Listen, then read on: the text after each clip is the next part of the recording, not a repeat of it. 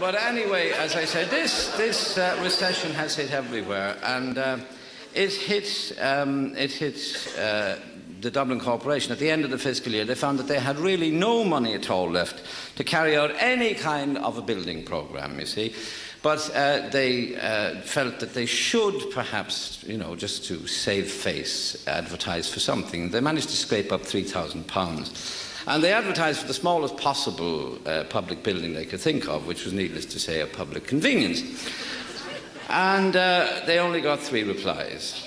They got one from a Dublin builder. He was the first man in, and they said, "What's your bid?" And he said, "Well, I tell you the truth, I wasn't going to bother. I wasn't going to bother me arse, now I tell you that." I know that's a crude expression, but in view of the nature of the building he's have in mind, I think it's an appropriate one. And I wasn't, but I tell you what I'll do. I'll open the grapevine, you have only £3,000, and I'll do it for the £3,000. And they said, "Well, what is the breakdown on the figures?" Well, he said, "It'd be £1,000 for labour, there'd be £1,000 materials, and there'd be £1,000 profit." I think that's a fair offer. You know, you wouldn't get much better. They said, "All right, we'll let you know."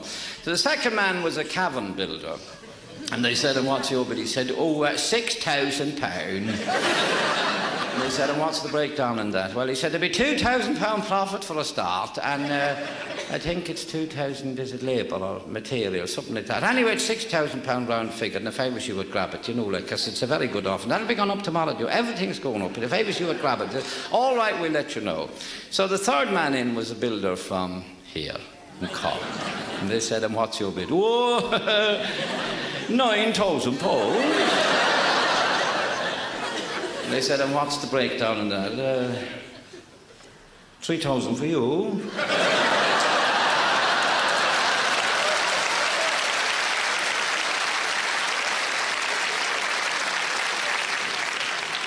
£3,000 for me, and we give the job to the Dublin fella.